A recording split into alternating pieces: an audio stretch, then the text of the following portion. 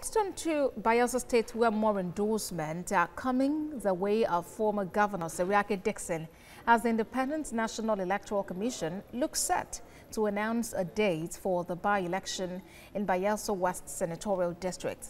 The latest to join the fray is the vocal Bayelsa West Ijaw Youth Leaders Forum, who describe him as possessing the requisite pedigree, knowledge and experience to attract development to Sagbama, Ekeremor, Bayelsa and the Ijaw Nation at large. Ovieteme George reports.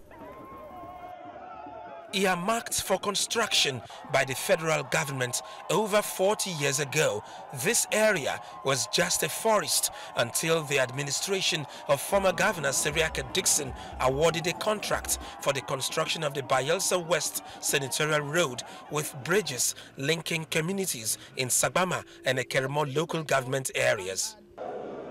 Today, members of the Bayelsa West Ijaw Youth Leaders Forum meet in Alebiri 4 months after the former governor attended the maiden matriculation ceremony of the Bayelsa State Polytechnic in the community.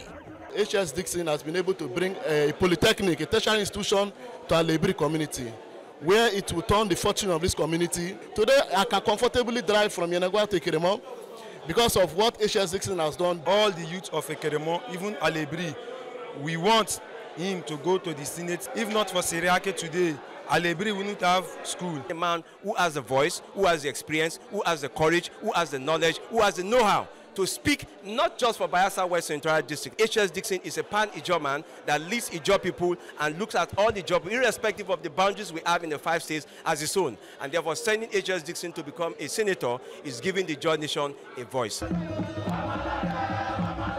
For many, the two-time member of the House of Representatives and the first governor to successfully complete 2 terms in office is a symbol of the Ijaw struggle, aspirations, hope and unity, whose voice should be heard in the Senate. He has shown so much love and passion for the women. Today we have a lot of women as councillors, and we have them as appointees. Himself and his wife, they have given us this opportunity to know when he gets there, he will not forget us. That zoning agreement reached before now must be sustained.